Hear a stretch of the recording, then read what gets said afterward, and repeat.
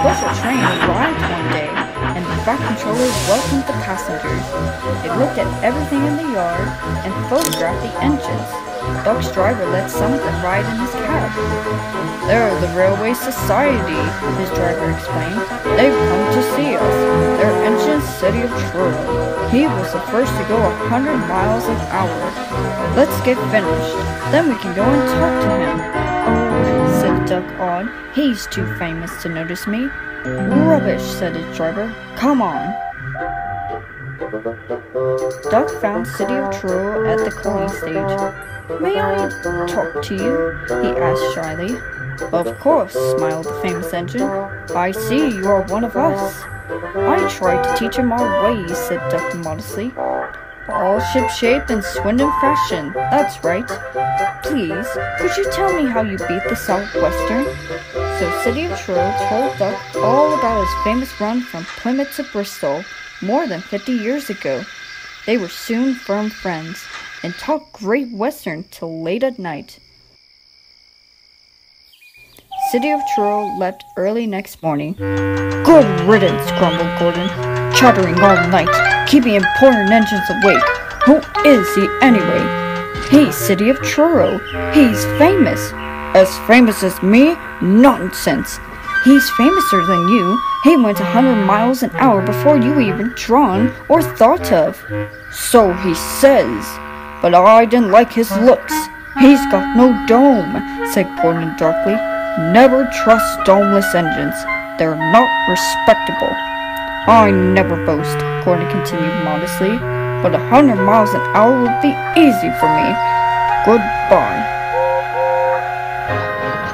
Presently, Duck took some trucks at every station.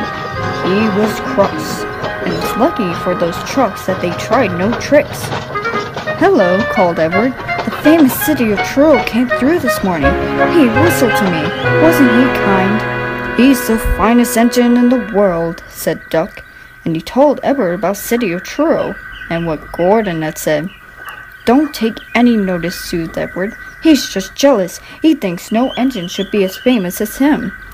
Look, here he comes now." Gordon's boiler seemed to have swollen larger than ever. He was running very fast. He swayed up and down from side to side as his wheels pounded the rails. "He did it, I'll do it. He did it, I'll do it," he panted. His train rocketed past and was gone. Edward chuckled and winked at Duck. "Gordon's trying to do a City of Truro," he said. Duck was still cross. "I think he'll knock himself to bits," he snorted. "I heard something rattle as he went through." Gordon's driver eased him off. "Steady, boy," he said. "We aren't having a race." "We are, then," said Gordon, but he said it to himself. "I've never known him ride so roughly before," remarked his driver. His fireman grabbed the brake handle to steady himself. "He's giving himself a hammering, and no mistake." Soon Gordon began to feel a little queer. "The top of my boiler seems funny," he thought. "It's just as if something was loose. I better go slower." But by then, it was too late. They met the wind on the viaduct.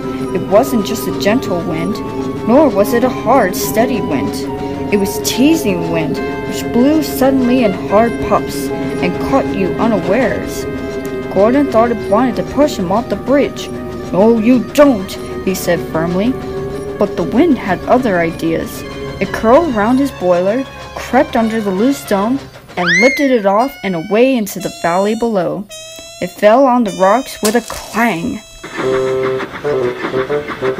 Gordon was most uncomfortable. He felt cold where his dome wasn't. And besides, people laughed at him as he passed. At the big station, he tried to wheesh them away, but they crowded round no matter what he did. On the way back, he wanted his driver to stop and find his dome, and was very cross when he wouldn't.